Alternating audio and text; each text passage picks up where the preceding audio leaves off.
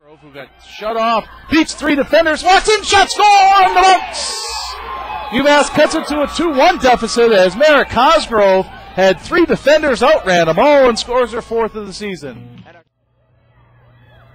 Coming out, there's a shot, save, Florence, and defender flags up, there's a shot, and a score! Jackie Lyons gets the hat trick, and it's 7-4. And to cut in is Landy, ran the doorstep, save by Florence to the stick. There's a shot, score!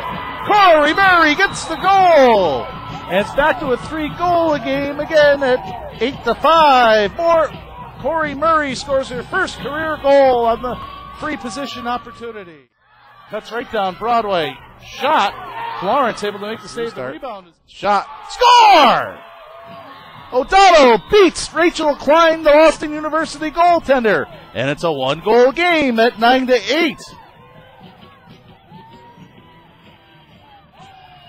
Jessie O'Donnell gets her 2nd of the game and 11th again on Saturday when the Minutewomen will next be in action against the Harvard University Crimson right here at McGuirk Alumni Stadium.